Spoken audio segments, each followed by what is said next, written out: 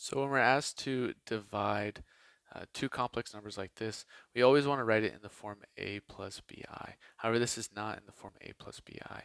So in order to do that, we want to turn this denominator into just a real number. We can use conjugates to turn the denominator into a real number by just multiply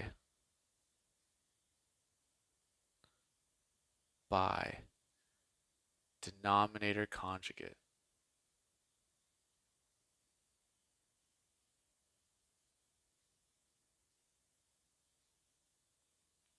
So if we take what we have here, 6 minus 5i divided by 1 plus 3i.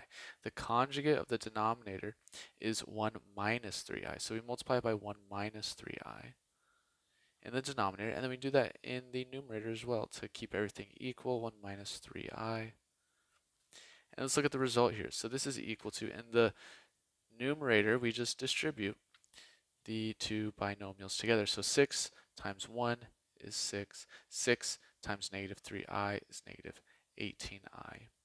Distribute the negative 5 in the numerator. Negative 5 times 1 is negative 5i. Negative 5i times negative 3i is positive 15i squared. And then in the denominator here, when we multiply conjugates together, we are just left with a squared plus b squared. The a here is 1 and the b is 3. So this is 1 squared plus 3 squared. And now let's clean all this up and combine like terms and then get it into that proper form. So in the numerator, this 15 times I squared. I squared, if you remember, is equal to negative 1 because I is defined to be the square root of negative 1.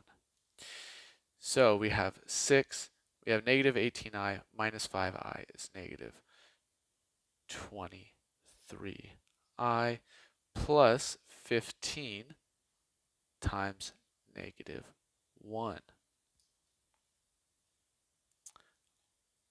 All divided by 1 squared plus 3 squared, that's 1 plus 9, which is 10. And then we combine like terms and write it into that proper form. So we have 6 plus 15 times negative 1, that is negative 15. So 6 minus 15 is negative 9 minus 23i, all divided by 10. And then we can write this in the proper, split up the fraction, the a plus bi form. So negative 9 over 10 minus 23i over 10. Or even further, we could write this as negative 9 over 10 minus 23 over 10i to truly get it in that a plus bi form.